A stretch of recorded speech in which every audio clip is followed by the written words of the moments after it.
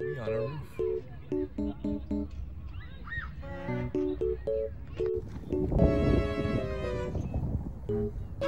Yeah. Smile. Yo.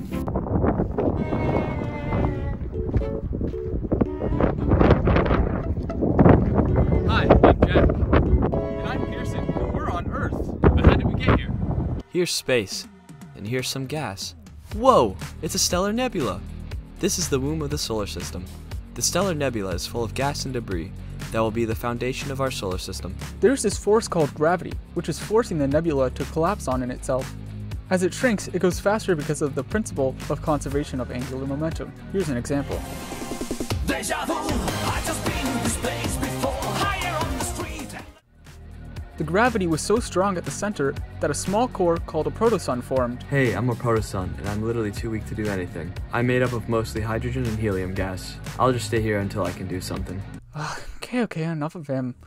The stellar nebula collapsed under its own gravity to form a rapid rotating disk.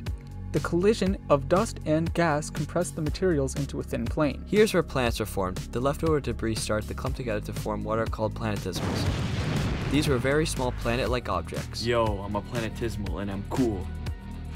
Yo, I'm not a cool I'm planetesimal. gonna beat you up, other planetesimal. Yo, I'm a cool protoplanet, still smaller than a regular planet, but I'm getting there.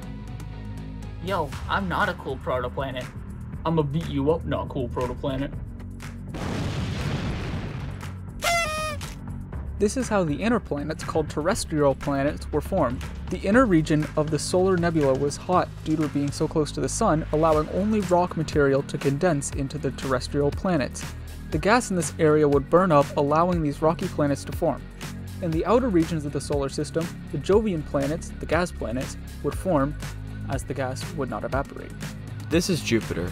Well, not yet. The ice and gas formed around cores of rock that would eventually become the gas giants. Hey yo boys, let's have a party.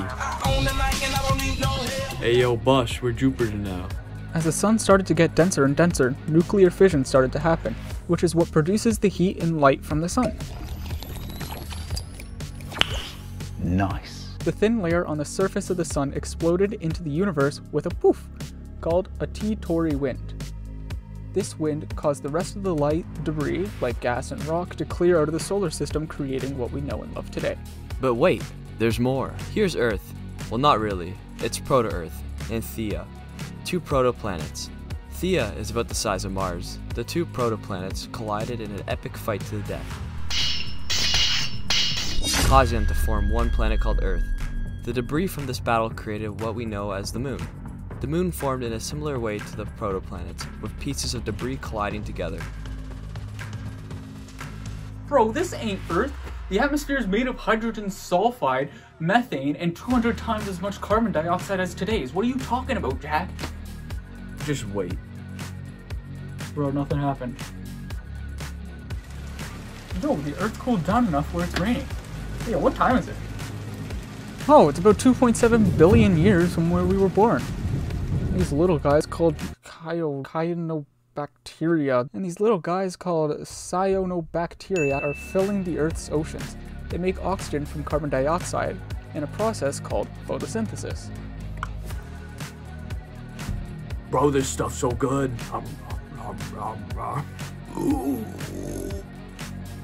After millions of years, animals were born and the Earth was now our habitat. So that's the history of the entire solar system, I guess.